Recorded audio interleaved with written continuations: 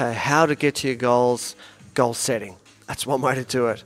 And each week, each day even, we need those goals to aspire to in the short, medium term. And that's exactly what I do. It's exactly what I get my clients to do. So for my own benefit, I have my week starting on Monday, finishes on Sunday.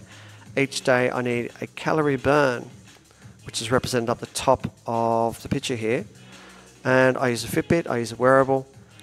Over the week, it's accurate enough. It's consistently accurate enough over the week that it does a job for me.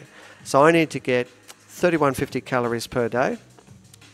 And on the Monday, I didn't quite get there. I was just short. On the Tuesday, I was about 220 odd calories over. Great. So it's made up for the previous day. Wednesday, slightly under. Thursday, slightly under. Friday, quite a bit under. Saturday, very close. 7 calories short. Frustrating. And today I'm over again by about 200 calories.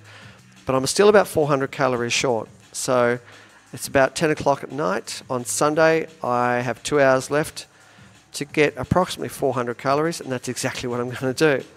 So typically, I wouldn't have to wait till Sunday, 2 hours before the end of the week for me to have to do this. Typically, I would find that I'm more consistent. Friday was a bad day. So now I have to make up for it. But I'm not going to whinge about it. Nobody should. Just get up, do the work, set your goals, achieve your goals, start again next week. And that's how you get to your goals.